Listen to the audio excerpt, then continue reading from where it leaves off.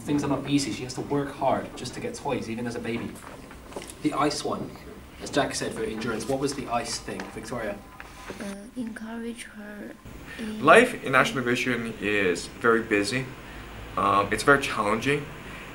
Here, you're forced to think for yourself. That at times can be unnerving and uncomfortable, but eventually students get used to it. Every day is a new challenge. Every day is a new day for us.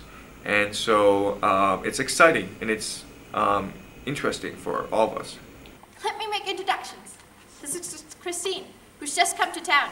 She really wants to work with a clever man who can teach her and direct her.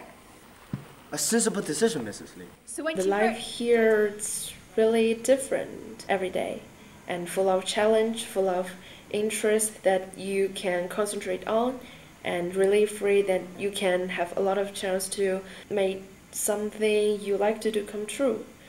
We're trying to teach students how to think, to do it logically, to do it rigorously, to apply it anywhere they go in the world. And it matters because once you get to American University, that's like a playground for you to think. If you can already think when you show up at university, then that becomes a treasure chest of things that you can just unlock and will be useful to you later on in life. At the National Vision, we're trying to create a place for students who are dreamers. They have a dream, they have a vision of where they want to be in 20, 30 years' time.